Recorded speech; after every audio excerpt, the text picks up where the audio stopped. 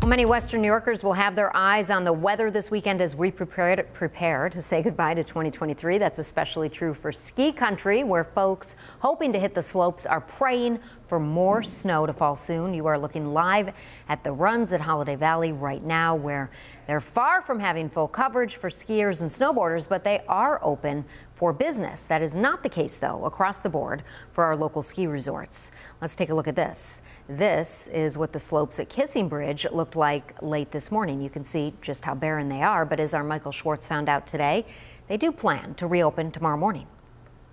Can't wait. See you tomorrow morning at 9. After months of waiting, Tom and Colin Wall finally were able to pick up their freshly printed season passes to Kissing Bridge. You're always anxious to get started.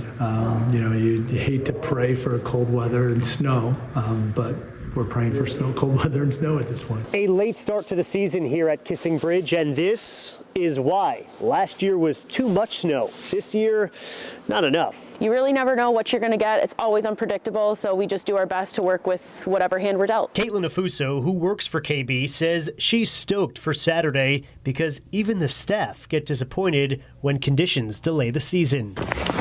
But now it's opening day. We're very excited to be opening. Of course, we wish we had a little bit more natural snow, but we're working with what nature's giving us. So our plan right now is to open Saturday morning at 9 a.m. Until then, though, there's a lot of work to get done. Tonight, the groomers are really going to focus on spreading out the mounds that we have on those hills to make it as safe as possible. But before that base layer is smoothed out, the Walls, who picked up the winter sport during COVID, are already dreaming of Saturday. It's great, and I love coming out here. It's great because it's super close for us. We're in Hamburg. It's a 20-minute ride, so we can come out here for a couple hours if we want to. We can make a whole day out of it, and it's real convenient. And they'll be here quite a while. Now, the Bunny Hill will also be open, and workers will take the chairlifts for a test ride before anyone hops on board. Kissing Bridge says the first chair has a surprise awaiting come Saturday morning. Come on out and enjoy it with us. I'm very excited, super excited. So ski you soon.